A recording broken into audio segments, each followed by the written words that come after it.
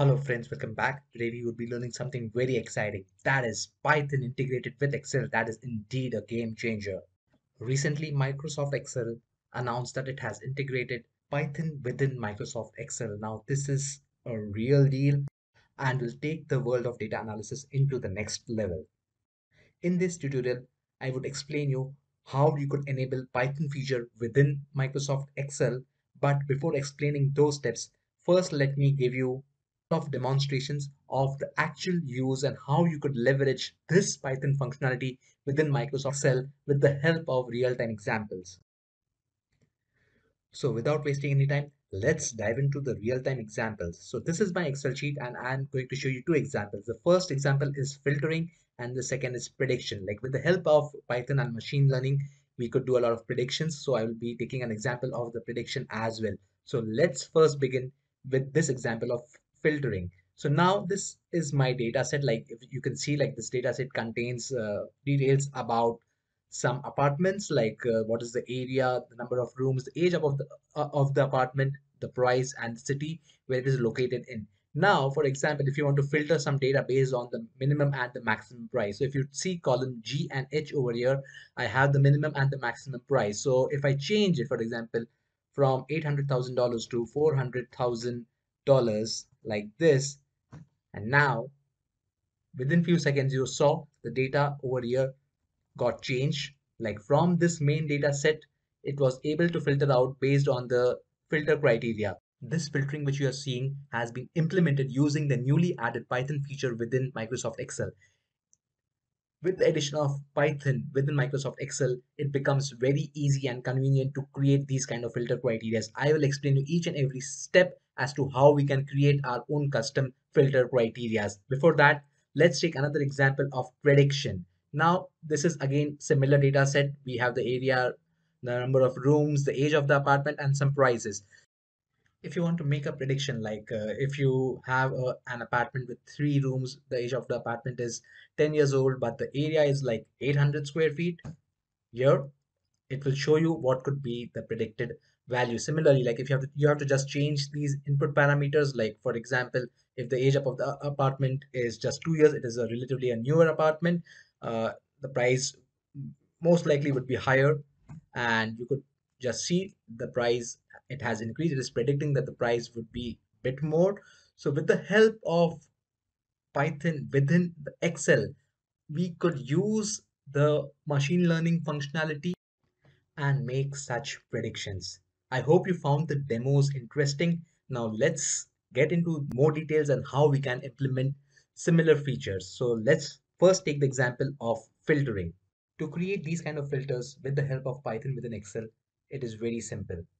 Let me explain you how we can achieve this. So the first step is like how we can invoke the Python functionality within Excel. For that, you have to select any cell where you want to invoke the Python functionality. You have to write equal to py and tab. You see, this has changed. This is the indication that Python is now enabled. You are within Python mode, and now you could write the Python syntax. So I have enabled the Python mode at the cell F17. So one prerequisite, make sure in whichever cell you are enabling the Python mode, it is to the right and data set, else this Python mode may not work. So once you have enabled this, if you go on the top in the formula bar, if you click on this drop down, this space is like your editor. Here you could write a fully functional Python code.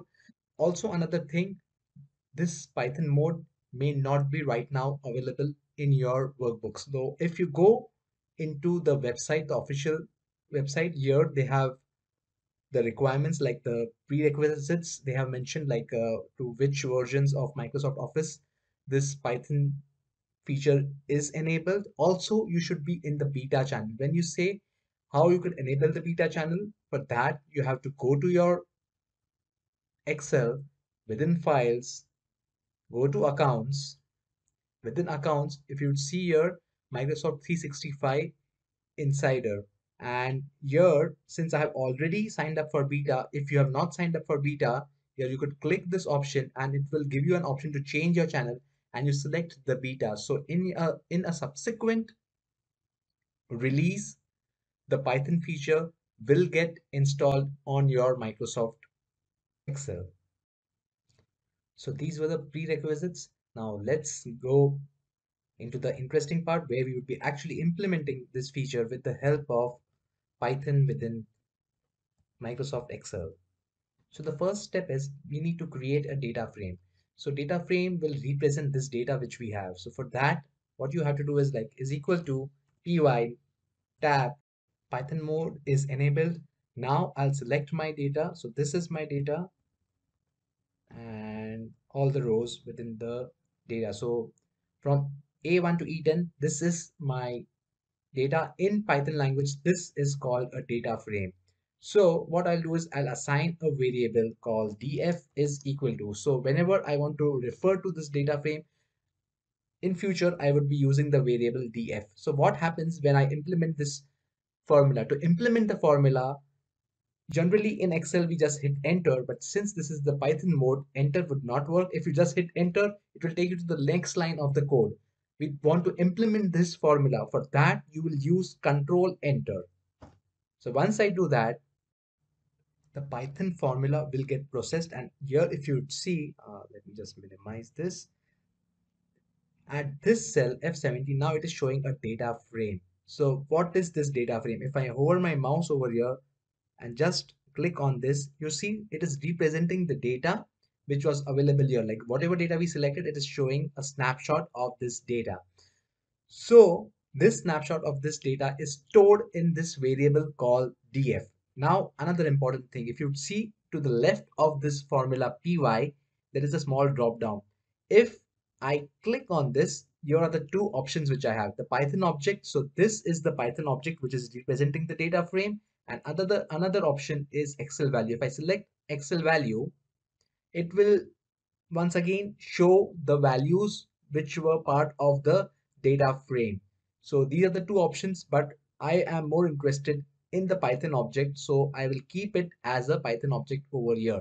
And since we have assigned this entire data frame with a variable called df, in my next step I would be referring to this entire data set with the help of this variable df. Let's move on to the next step. The next step is we have to actually create the filter, the price filter, with the minimum and the maximum price. So for that, I'll select another cell and I'll write py is equal to py tab Python mode gets enabled, and I will put something like this. So I'll explain you what I have written over here. So df is our data frame which represents the entire data set, within which I am more interested in the price column since I want to create a filter on the price column. Then dot between. Between is the keyword. This between keyword is coming from the pandas library. So whenever we are using all these data frames and stuff, these are being used from the panda libraries.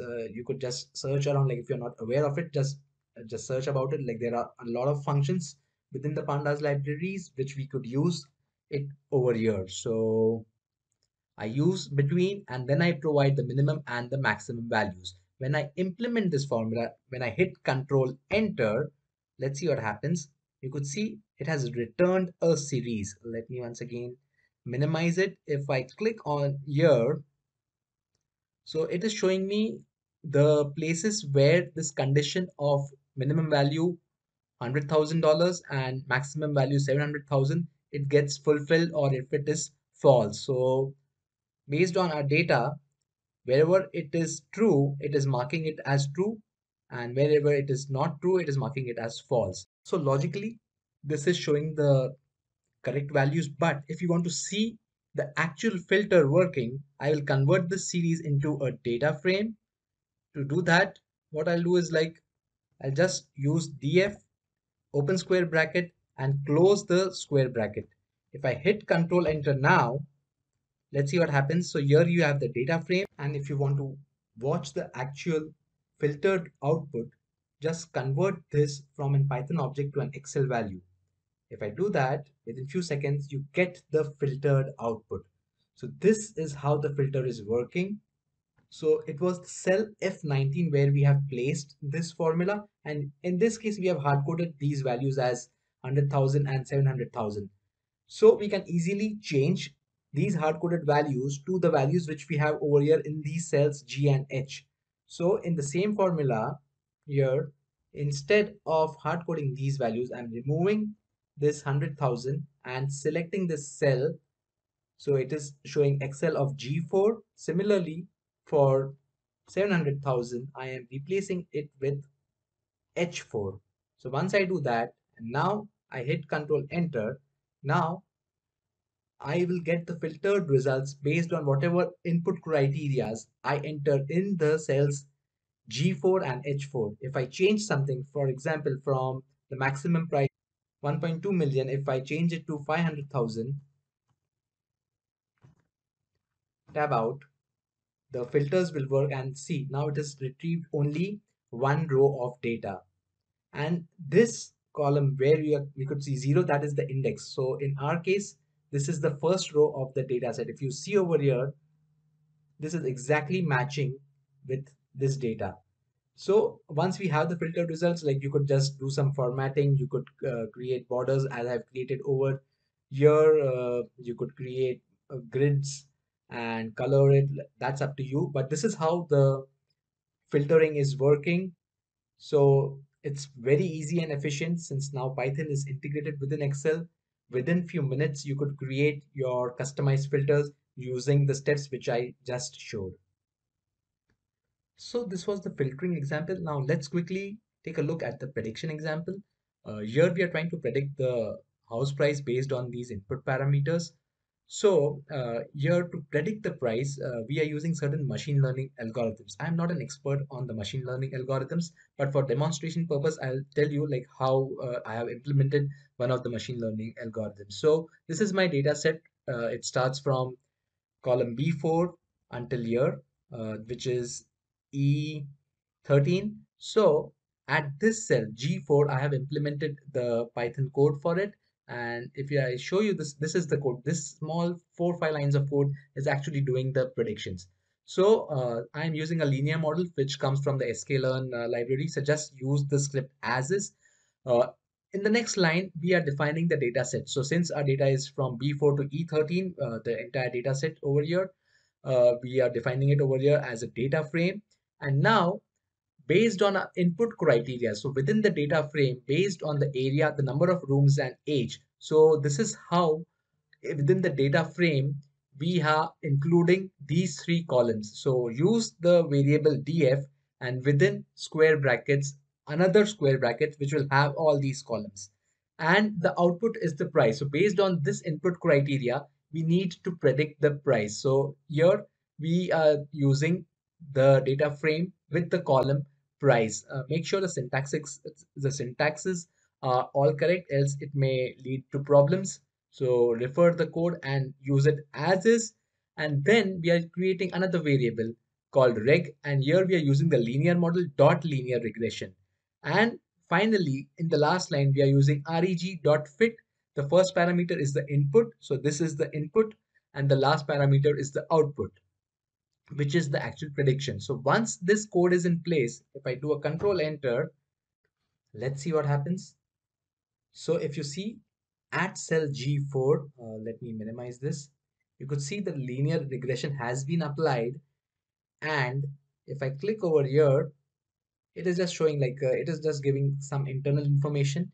But the most important thing is like the linear regression has now been applied and we could use it to get our predictions based on the inputs. So if I once again see my inputs are area, rooms and age. And based on these 3 parameters, I am asking my algorithm to predict the output, which is price. So in the next step, I will make use of this variable reg to make some predictions. So let me minimize this and at cell I4, I will do an equal to py tab and put this formula. So the syntax is the variable which we had used earlier, reg dot predict and the 3 input parameters. I am putting the area as 400, number of rooms as 1, and the age of the apartment as 15. So make sure the syntaxes are correct. I'm not an expert on machine learning and pandas, so whatever I have learned, I'm just trying to implement those. So make sure you just read about it and try to create correct syntaxes, else it will give problems. So once you put this formula over here with the input parameters, do a control enter, and if everything is fine, then it is giving me something called ND array. So we need to see the actual value. So here in the drop down, select the Excel value, and here you go. So now this is the predicted price. And as we had seen in the previous example, we should not use hard-coded values so that we are able to change it. So you could replace these hard-coded values with some references. For example, here I could replace the 400 with the value which is here coming from G9. So to do that, once again, I will go into the formula mode. I will delete 400 from here, replace it with this Excel of G9. Similarly, for the second parameter, I will replace it with this cell. And finally, the third parameter, I'll remove it and use it over here. Once it is ready, hit Control Enter, and you are done. So now, since the values over here were 803 and 2, so I had implemented this formula earlier here in this cell, J of 9. So it is showing the same value which is there in J of 9, since the same formula has been applied at I of 4 as well. So you change this and automatically the predictions will change, and this is how you could use the power of Python within the Excel workbooks. Remember, this is just the beginning. If you want to read some documentation around it, just refer to the official website. I have just started doing that. There would be a number of updates coming in, and I can predict that this would be a real game changer. So for all the data analysts, this is going to be huge. Hope you found this tutorial helpful. If you like my videos, I would request you to please subscribe to my channel so that you'd be updated with the latest videos I would be uploading. Guys, thanks for joining. I'll see you soon.